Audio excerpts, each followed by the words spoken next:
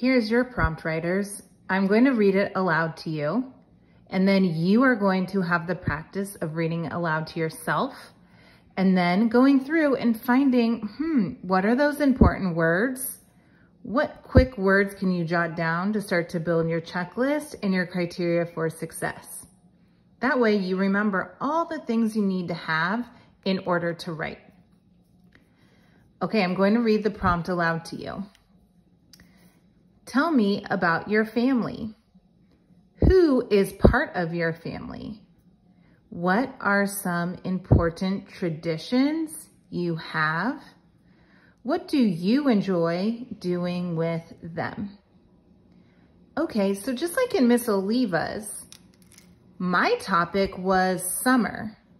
But when I go back and read the prompt again, tell me about your family. Oh, this needs to be about your family. So I know that one of the first things I'm going to be writing about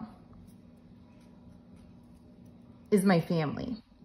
So Miss Oliva got you started on the first sentence. You're now going to read the rest to yourself, or you can listen to Miss Oliva read it again.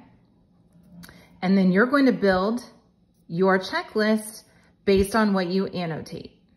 I'm going to read it one more time to you. Tell me about your family. Who is part of your family? What are some important traditions you have? What do you enjoy doing with them?